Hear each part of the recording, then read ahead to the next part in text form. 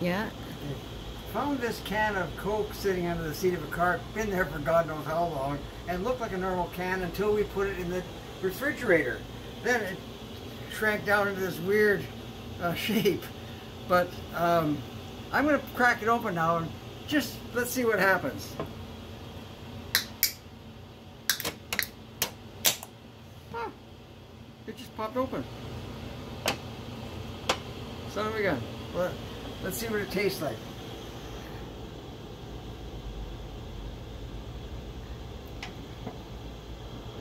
Okay, folks, if you find a can of Coke under the seat of your car, been there for some time, throw it away. It doesn't taste good anymore.